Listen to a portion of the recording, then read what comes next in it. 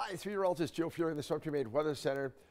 Well, as we work our way through Friday, I think it's going to be just fantastic. We've got a bright night tonight. Yeah, it's the full cold moon as temperatures turn colder and getting back to December, really.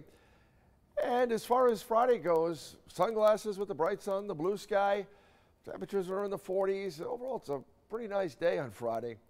More sunshine than we had today. We had low pressure that's being pushed off to the south by the high coming down from the north out of eastern Canada. So that's bringing the cooler air and really just average December temperatures that'll be in play. And then as the high slides off the Maine coast, we'll get a flow in off the Atlantic, and that means clouds are going to come in as we go through Saturday. But Saturday's a pretty good day. And then Sunday, during the daylight hours, fine. Once we hit towards sunset, a little low pressure system, a little bit of snow, enough to leave it coating to an inch or two. That's Sunday night into early Monday. So we'll be keeping a close eye on that to see if there's any surprises, if it, all of a sudden decided to blossom and come into something bigger. And then I will tell you down the road, when we look through the second half of December and into early January, some real big cold shots of air look like they're going to be coming here. So that's just something to keep in mind, to be ready for. Now, are there any big storms that would deliver big snow? Well, anytime you have a setup like this, that chance is increasing. So what we say, of course, is stay tuned.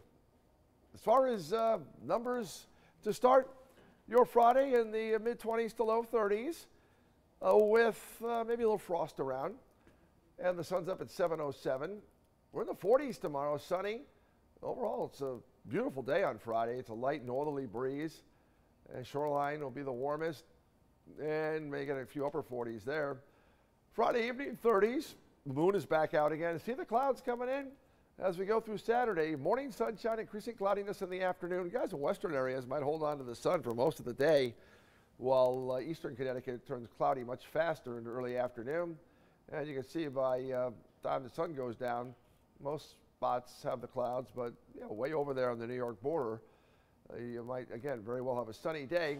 Temperatures are, pretty much in the 30s on Saturday, maybe some low 40s at the coast. And Sunday's cloudy and cold, keep it in the 30s, maybe near 40 in a couple of spots. The idea is that, well, we stay dry right through up until about sunset, and then some snow inland, a mix at the coast.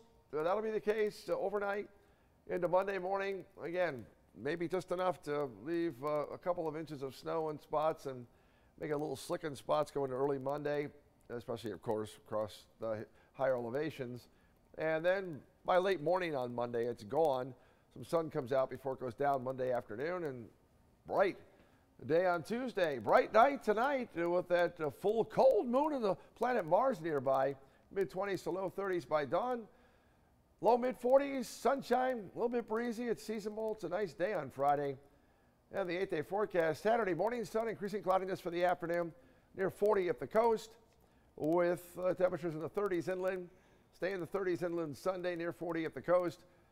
The bulk of the daylight hours Sunday dry, just cloudy, and then that snow, a little mix right at the coast, but snow Sunday night, early Monday. Again, as far as accumulations go, stay tuned as we don't think this is a big event by any means.